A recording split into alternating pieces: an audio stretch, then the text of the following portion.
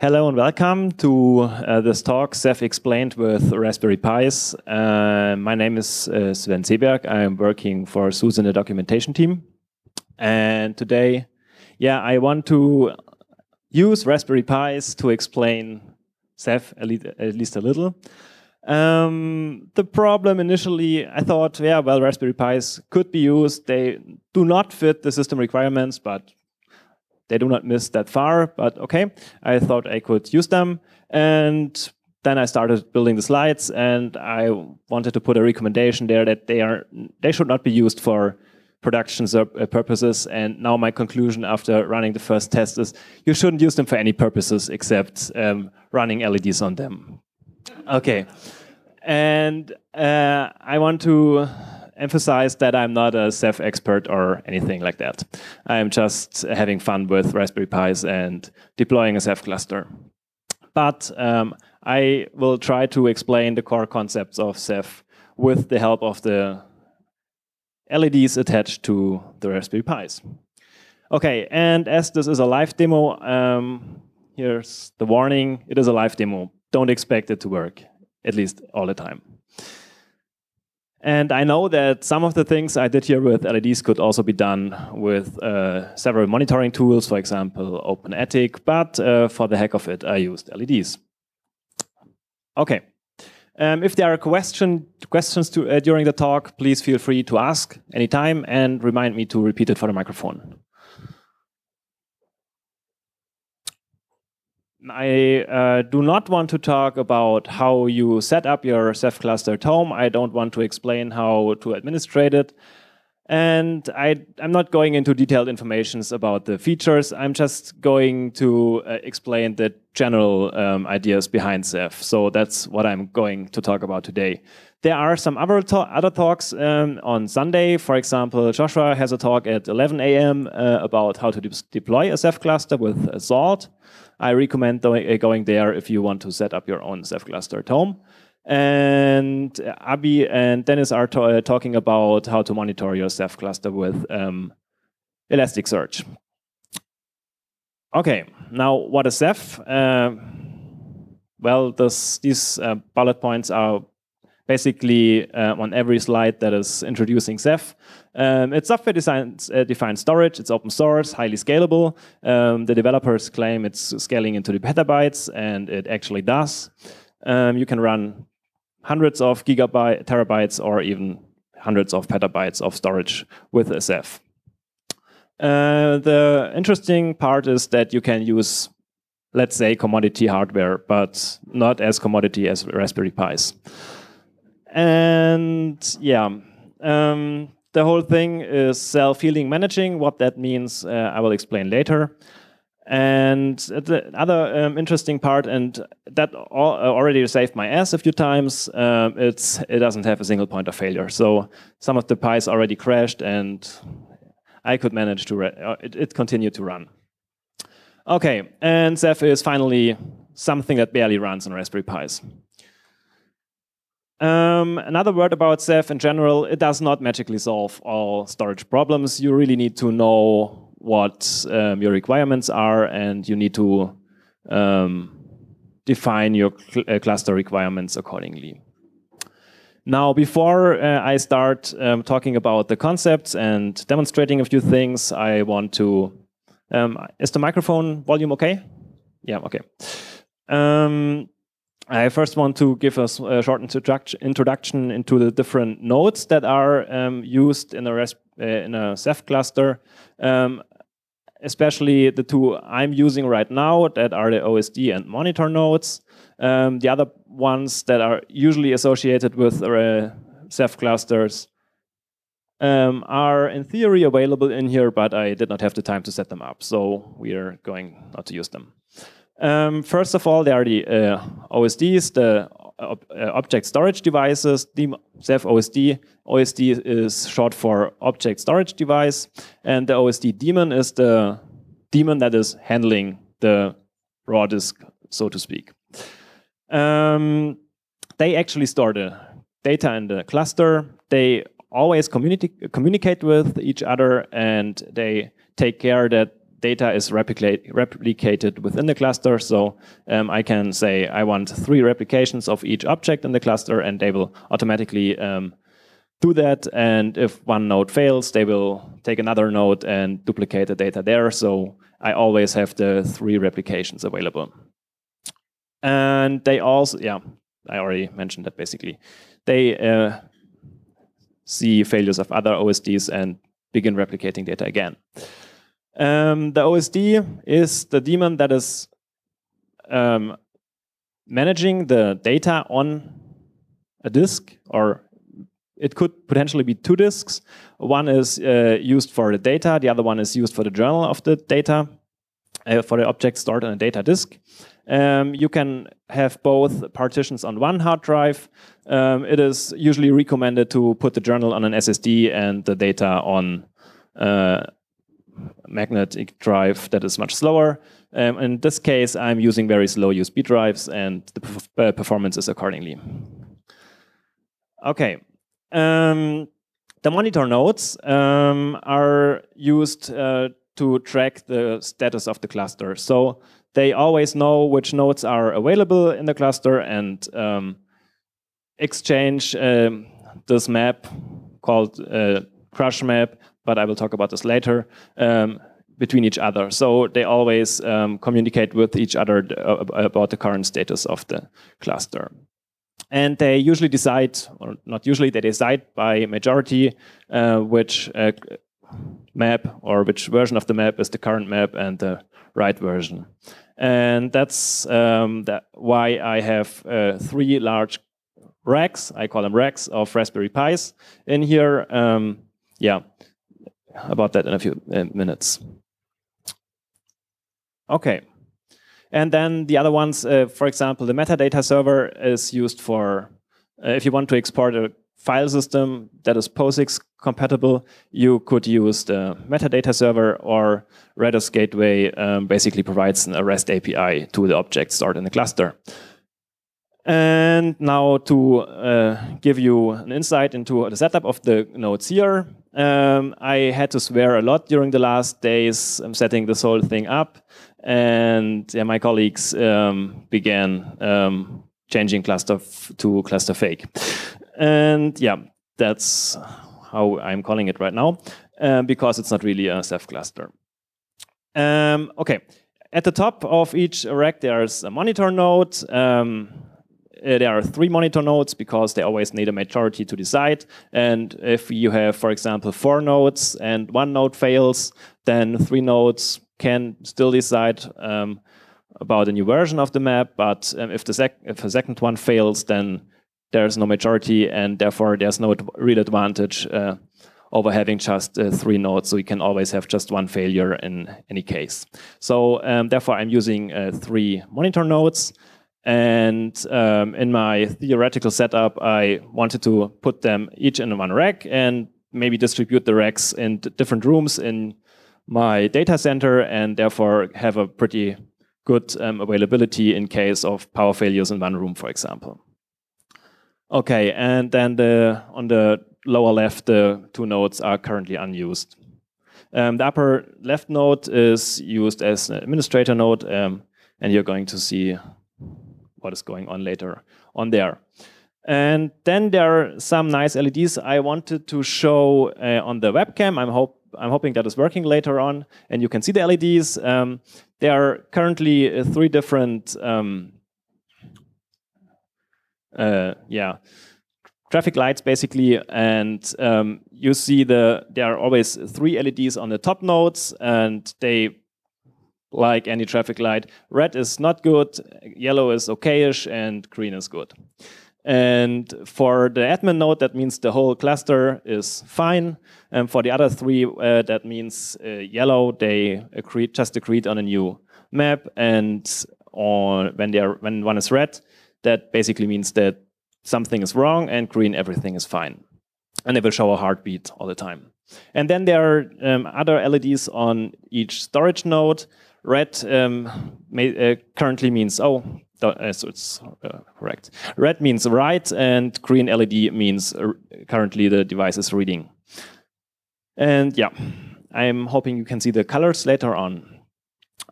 Before I am going into the details about how Ceph is handling all the data and going to demonstrate that, a few other things about how you can access the data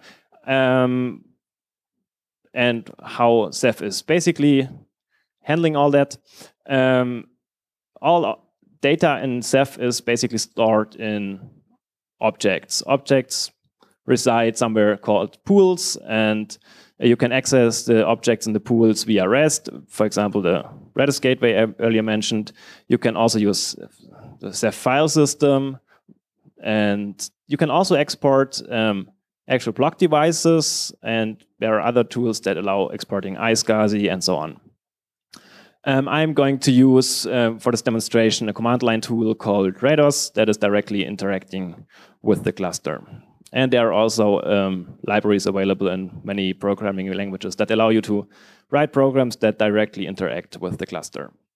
Okay, how does Ceph manage all the things, scaling into petabytes and not have any single point of failure? And I think there are many talks about this, and I'm having another run at it.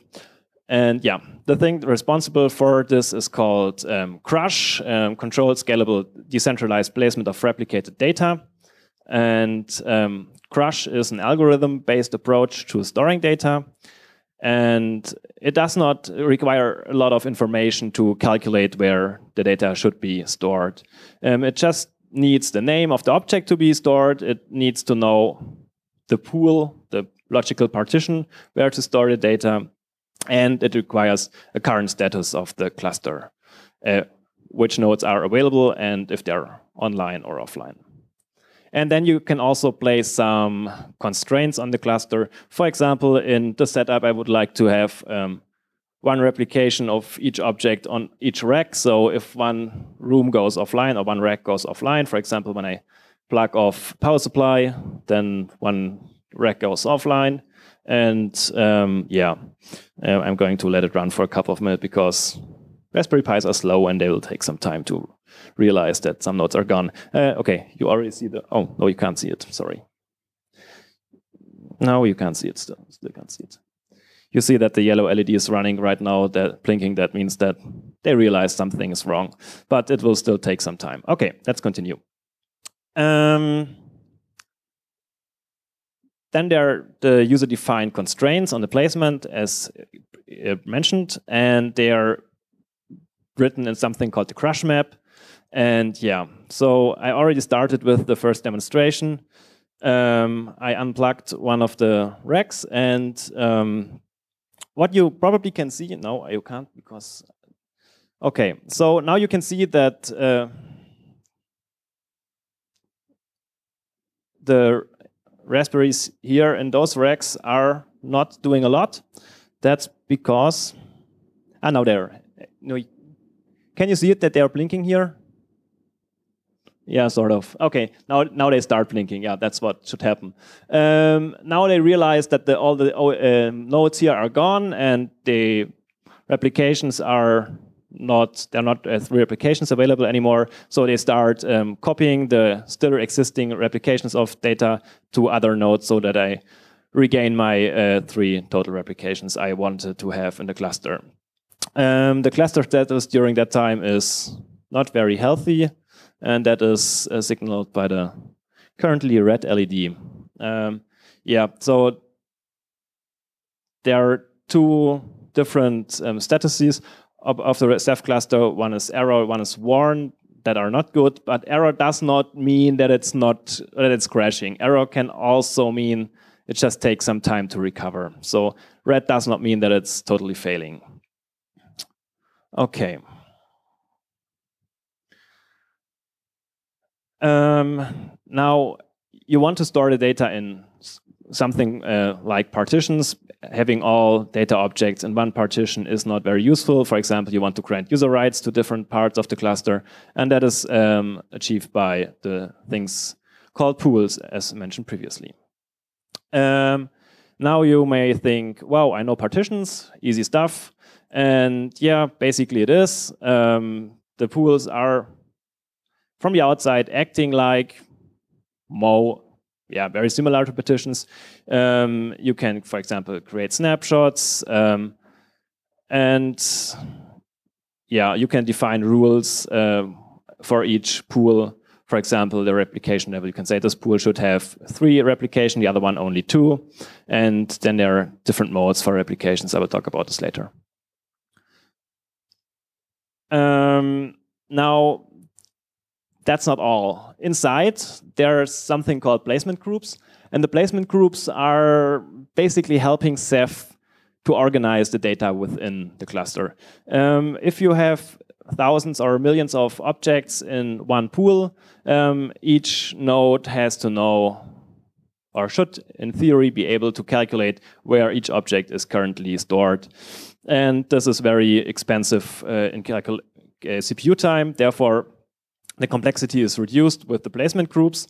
And the placement groups are just groups of objects packed together, and they are put together based on their names. So there's something like a hash function that is deciding which placement group an object resides in. And each placement group then uses a defined set of OSDs to store the data. Yeah, and placement groups are one of the most important, maybe the most important performance factor.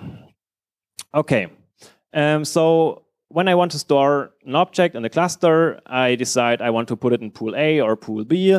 The pools then are divided into a number of placement groups. There are some, yeah, you have to calculate it depending on the number of nodes you're having in your cluster, but I'm not going into this right now, or not in this talk. And then the Ceph is creating the hash of the file name, deciding, well, this file goes into placement group 1 of the pool, or placement group 2 of the pool, or maybe another placement group when I'm putting it in another pool.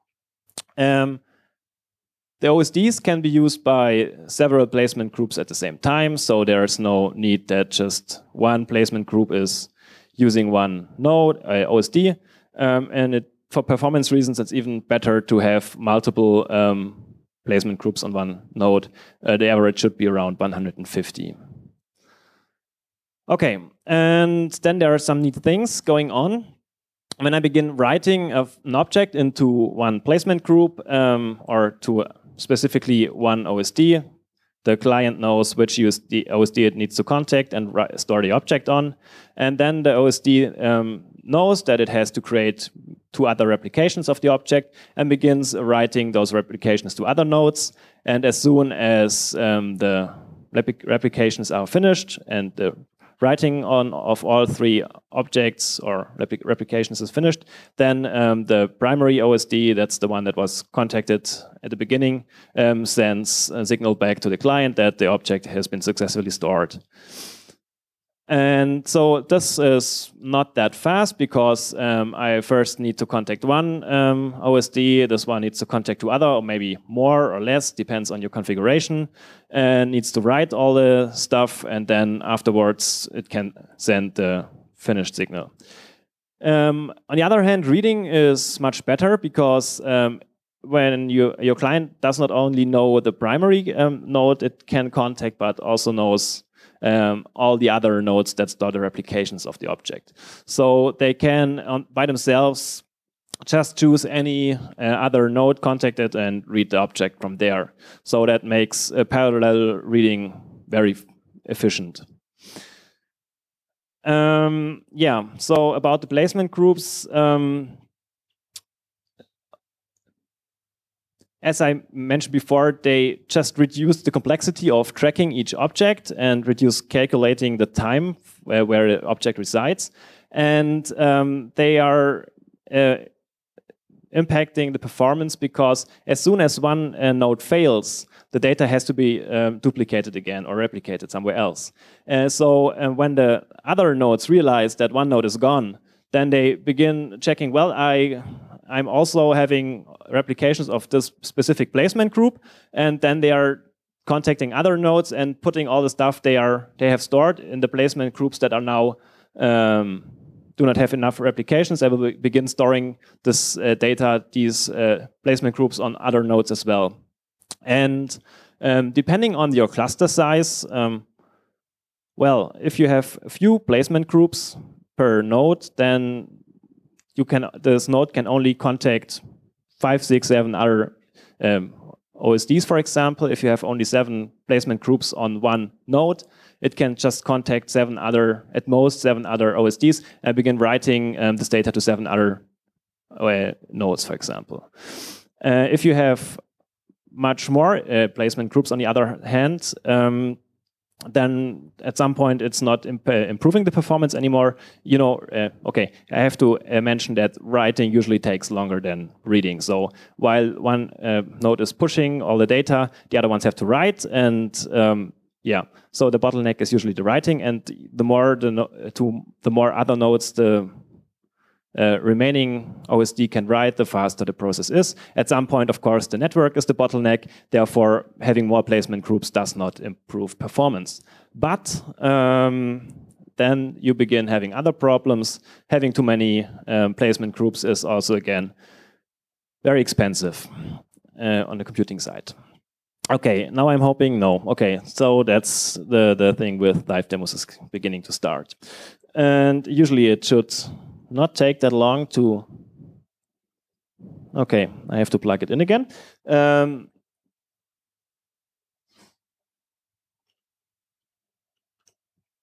Okay, let's see what's going to happen. Now, as soon as the Raspberries come online again, then... Okay, maybe I can just explain currently what's going on. I need to put aside the chameleon, and I need to change the view, and I maybe can put it in full screen. Okay, so currently there are 2 OSDs remaining, the ones over here, and you see that the 2 green LEDs are blinking. That means they are still more than 50% of the monitors are available, and they can still decide what is going on in the cluster. And so as soon as now the new nodes are coming online, and you see they will soon contact the remaining nodes, and then the thing that one of the selling points of Ceph come in, and now the cluster is beginning to redistribute the data. So you can see that the nodes in here are beginning to read and write, and those nodes over here will receive all the data that has been changed or moved during the time they were offline. So now the data is rebalanced over all nodes, and after a few minutes the cluster should be back to its original state, because I did not change that. Not the original state, but the data basically should be back where it was before I took the one rack offline. Okay. And while this is going on, I can continue. So there are 2 different modes of how Ceph handles the replications. One mode is called replicate. Is used in replicated pools. That's basically what I was talking about the whole time. And then there's another thing, because replications are expensive on the storage side. You need, if you have 3 replications, you need 3 times the storage you need for just storing the file once or object once. And that just costs a lot of money if you have a lot of data. And then you can also do something that is similar to RAID. To RAID 5 or 6, you split your data object into chunks, and you create parity chunks for the data. So you can, for example, split your object in 2 chunks and create one parity chunk. Then you can have one failure. You can maintain the cluster with one failure. So the data is still available when one one rack fails or one node fails. But if another node fails, then the data is not available anymore. In contrast to the replicated pool, where one surviving copy is enough to have the data still available. That means in this case, if I want to store the data in replicated pools, I will have to use 3 times the storage the file usually uses. And if I use an erasure-coded pool, it just uses when I use this configuration that I want to split the file into 2 parts, have one parity chunk, then I will use only 50% overhead of my disks for storing the data. But that comes at a cost. If I want to read now this data from the OSDs, I need to contact at least 2 OSDs, fetch the data from both, and then calculate or put my file back together with CPU. So it costs CPU time. Reading data from much more CPU time, reading data from erasure-coded pools than from replicated pools. When writing data to replicated pools, it also takes a lot of bandwidth in the back end. So the file is written to one OSD. This has to contact 2 others or 4 others or maybe just 1 other OSD. So it produces a large load on the backend network. But yeah, sorry, I lost myself.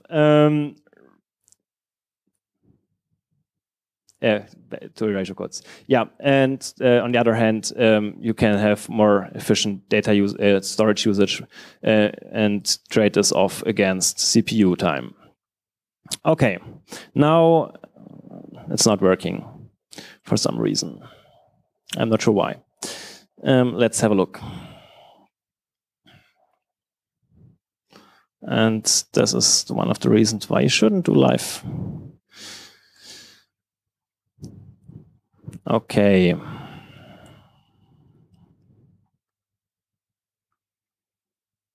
And all my tests, well, it looks, no, it doesn't look fine. Yeah, so it's still, yeah, okay. Some pools are broken. I will just delete them for the sake of the demonstration. And I need to put away the microphone for a second.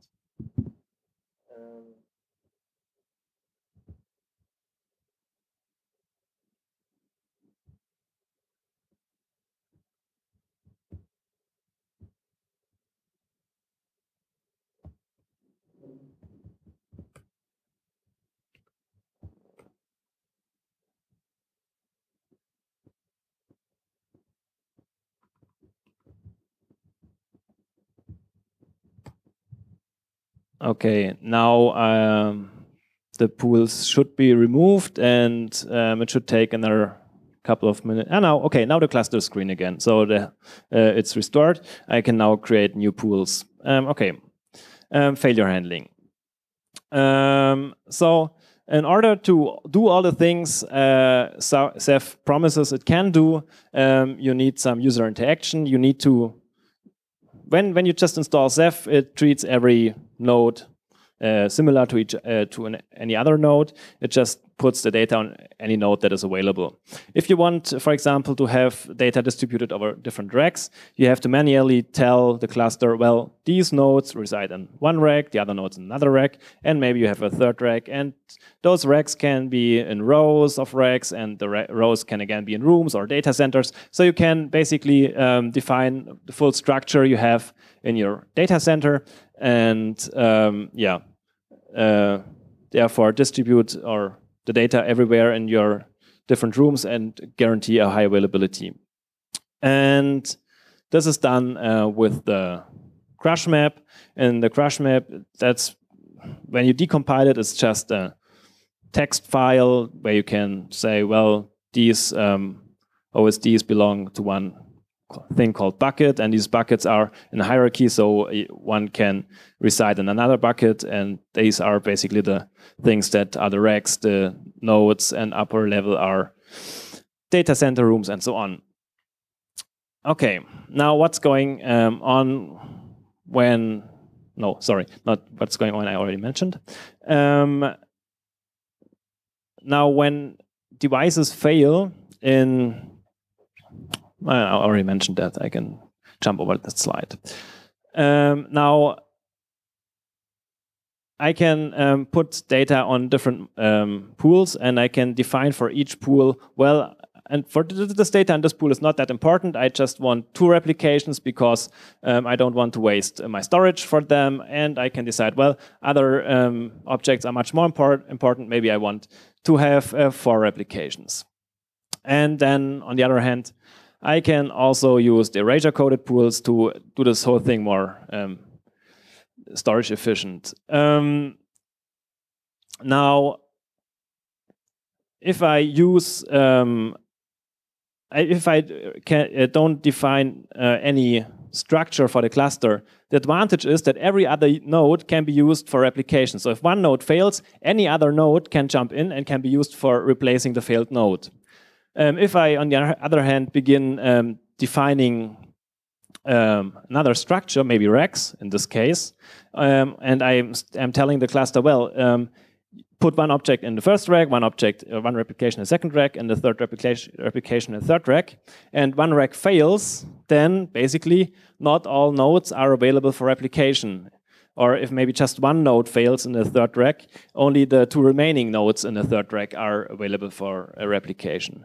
Therefore, there are some disadvantages for using this, but disadvantages maybe going a little too far. You have to provision your cluster and taking this into account. So you need enough remaining nodes available. More important are the monitor nodes. You usually do not have that many monitor nodes in your cluster, and one scenario might be that you have 2 server rooms in your building, and you have maybe 2 monitors in one room and 3 monitors in the other room. Now, if the room with the 3 monitors goes offline, then basically your cluster is stuck. It cannot operate anymore.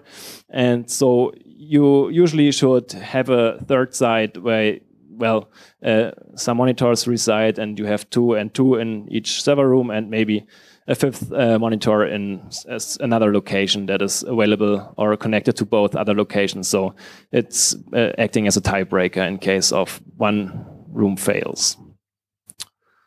Okay, so if I'm using, if I'm distributing my objects over different racks, I am also having the advantage that, for example, if the infrastructure fails, the switch that is connecting the whole rack or the power supply unit that is supplying the whole rack is going offline, then the cluster is still able to operate normally.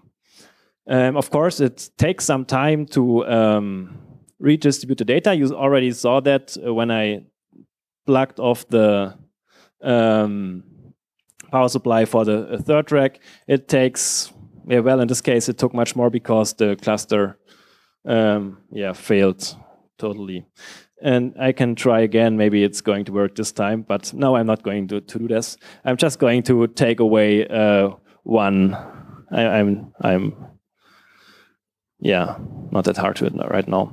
Okay, so I just took one node offline, and what should happen is I took the upper node here in the third rack offline, and at some point the other nodes again should realize that this node is gone, and you will see that the red and green LEDs start. No, this is not the thing that now it's going to start. Now you see that they begin blinking a lot, and they begin redistributing the data that was stored on the first node on the third rack, and storing it on the remaining nodes. And of course, they have to read it from the nodes in the other racks. It's fine. Okay. And then there's one thing that is important when using those different pools, erasure-coded and replicated pools. If you're using a replicated pool, it does not matter which. No, it does matter which node replaces the node that is gone. If the first node fails, that is the primary node that is contacted in case someone wants to write an object to the pool, then you want, if this first node goes offline, you want another node that already has all copies to immediately jump in. So what you're doing is you're queuing all the OSDs that are used for the placement group, and as soon as one OSD fails, like in here, they are all jumping in one place ahead in the queue. And then the next OSD is used to replicate the data there. And this is especially important if the first node fails and then the second node is immediately there and can continue operating the cluster, or the pool, sorry. And more specific, the placement group. This is done on the placement group level. On the other hand, if you're using an erasure-coded pool, the position of the OSDs in the is important. That means if the object is split into different into chunks, then the first part is stored on the first OSD, the second part on the second OSD, and so on. And now, if one node fails, they should not change the position, because then all the chunks have to be moved to the new nodes in the placement group. And therefore, what you would like to do is you just replace the failed node with any other node that is somewhere in the cluster, and you begin replicating the data on this new node. So you do not want to change the order of the remaining nodes, because that would mean additional time moving data within the placement group or placement groups. Okay. I think I'm already pretty much, yeah, okay. I will just plug that in right again. And sorry, the demonstration part came a little short because it took too much time to recover from the first failure. And yeah, so just to give you some insight what the Raspberries are capable of, I ran some performance tests, and you can write around 1.6 megabytes per second into the cluster. I did not do any read tests because I did not have time. It's nice for displaying on the LEDs what is happening, but performance-wise, it's really bad. So you do not want to use it even at home for playing around. And yeah.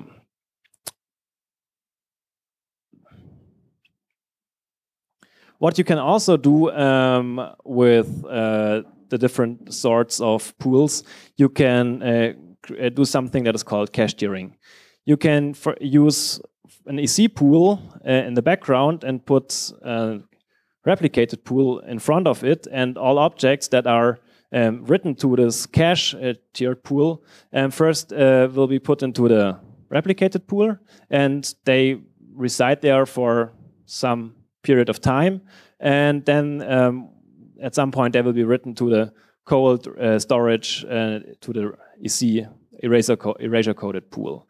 So when you want to access this object and it's already in the replicated pool that is residing above the erasure coded pool, then you can access this file again with several clients from several OSDs at the same time. And only if you're not using this object anymore, it's flushed from the replicated pool and moved to the. It's always moved to the EC erasure coded pool, but then as soon as it's not that important anymore, and you need it again, then you have to retrieve it from the erasure coded pool. So that's basically a compromise between both worlds. You get some improvements in performance, at least sometimes. Depends heavily on what you actually want to do with that. And you also get some efficiency out of the erasure coded pool storage mechanism. Okay. Yeah, I'm going to jump over that, and I'm going to stop here because I wanted to leave 20 minutes for question and answers. And if there are no questions and answers, I could try again to do some demonstrations. But first, I want to take questions if there are any.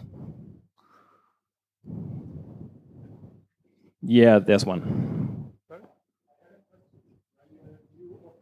There's microphone.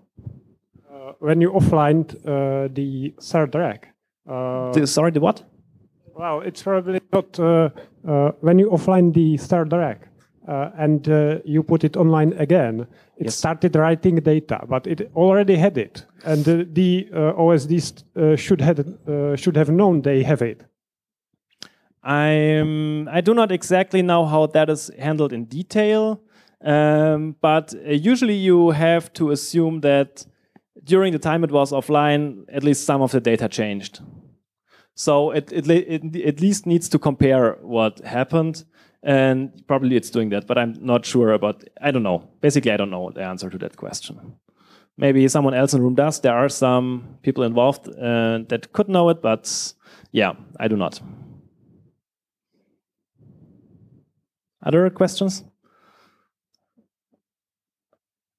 You mentioned that you could have this hierarchical structure like the room and the rack and the nodes. So if I have 2 rooms, look, maybe I understood it wrong, but like, would that also mean like the replication in that rooms, like, would they cross-replicate, or if like one room fails? So if I need to manually define that. So I have nodes in one room, nodes in the other room, and by itself, Ceph will treat each node equally. Yeah. So it could, by accident, all replications could land in one room. But if I tell Ceph, well, these nodes are in one room and these nodes are in the other room, and I tell it I want at least one replication in each room, then it will do that. Okay, so, but I have to tell it manually to do so. Okay, any other questions? No, okay. I will maybe go back a few slides and try to, if you're interested, to do the, where did I lose? Okay, I think what I want to do first is, again, create, I'm not sure whether there is still an existing pool in the cluster. I first need to check that.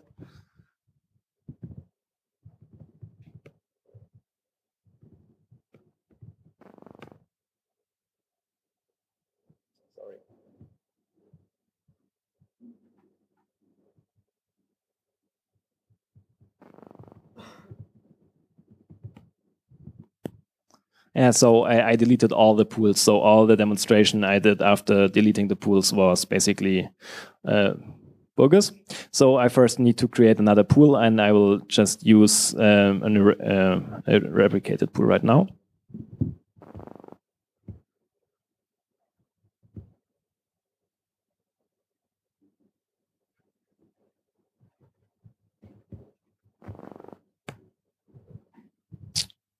And of course,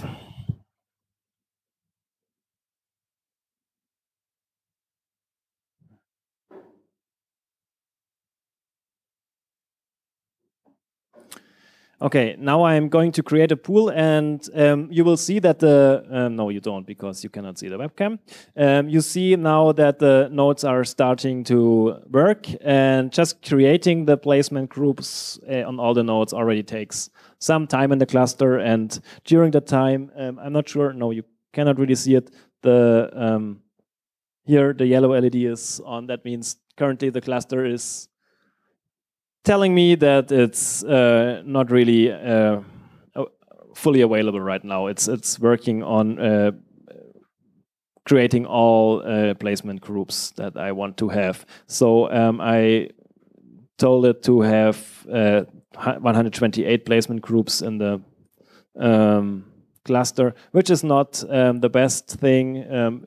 For this amount of nodes, you should use more like 512, but for performance reasons with the Raspberries, and yeah, it's just faster creating fewer placement groups. In my experience, I'm not sure, but in the first tests, yeah. Yes? Okay. Yeah, okay, what I'm running on the Raspberries. I'm running on the Raspberry Pis, I'm running the 42.2 juice image, and initially I wanted to use the full openSUSE Ceph packages, and I had some trouble in configuring Ceph, but I'm not sure whether that was due to me or due to the packages. In the end, I decided to use the SLE packages, and then it worked fine. Now I'm quite confident that it was my that I was not capable of configuring it correctly the first time. So I'm pretty confident that it should work with the openSUSE packages as well. So yeah, no differences. And I used the Ceph deploy scripts to set up the cluster, because there's another thing available called deepc. That are some scripts for salt, and that takes a long time to execute on the Raspberry. So using the Ceph deploy is just a little faster in the end, and there are not that many nodes that I really need to use salt to manage all the nodes. Okay. Yes, another question. You're using the SLE repositories on openSUSE, and you're booting the Raspberries with PXE, or? No, the operating, so I use the juice image that is available for the SD card for Raspberry Pis, and flashed the images on the SD cards, booted them, and then I added the SLE repository afterwards, and used them only to install Ceph and Ceph deploy. Okay. Any other questions? Or okay. Okay, now the cluster is finished with creating the placement groups and the pool, and now I can write an object into the pool. I will just write the string hello world in an object called test object, and when I hit enter, you see it already takes a lot of time just to store the string hello world. It took maybe 3 seconds to do that, and I will just move the command line over here and the webcam over here.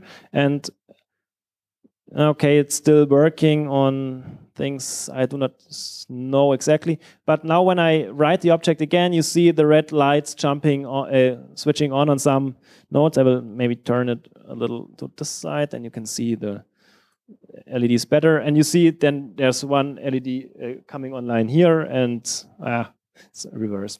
One here, one here. I will just do that again. And you see that they are stored actually on the bottom nodes of each rack. So currently, the bottom nodes of each rack are used to store the 3 replications of the object. So I will just pull the plug on this and this node over here, and that could be a problem, because maybe I switched off the primary node, and when I want to now read the object, get test object,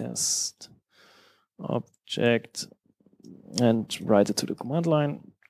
Okay, now, I probably took offline the primary node, and the cluster first needs to realize that the node is gone, and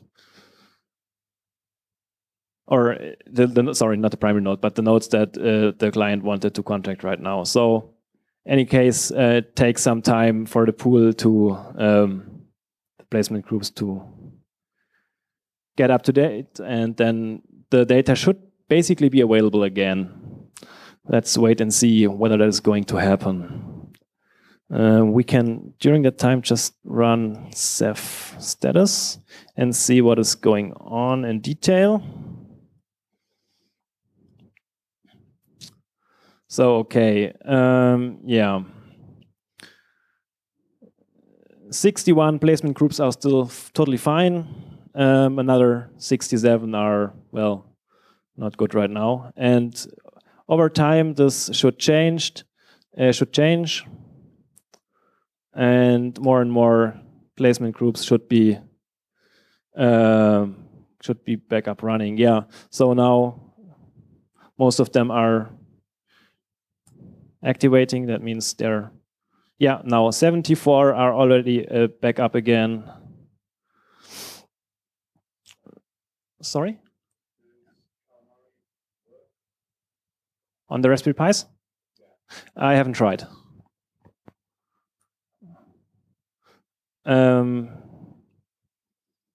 Because in 42.3 Calamari will not be supported anymore. So Ceph deploy neither. So you should use deepc with the next release anyway. Okay, now all the placement groups are fine again, and I should be able to read the object. Yeah, there it is. So it's working again. And now you see the reading is actually much faster than writing. and I do not have more clients here, but yeah, well, in the end, it should scale. Okay, now let's jump back. What I want to do next, and I have to. Okay, I've got a few minutes left, and maybe I will just. No, I think I will stop here. And if you're interested, I will go over there. And if you have any questions, you can contact me afterwards, and I will free the stage for the next talk. Okay, thank you.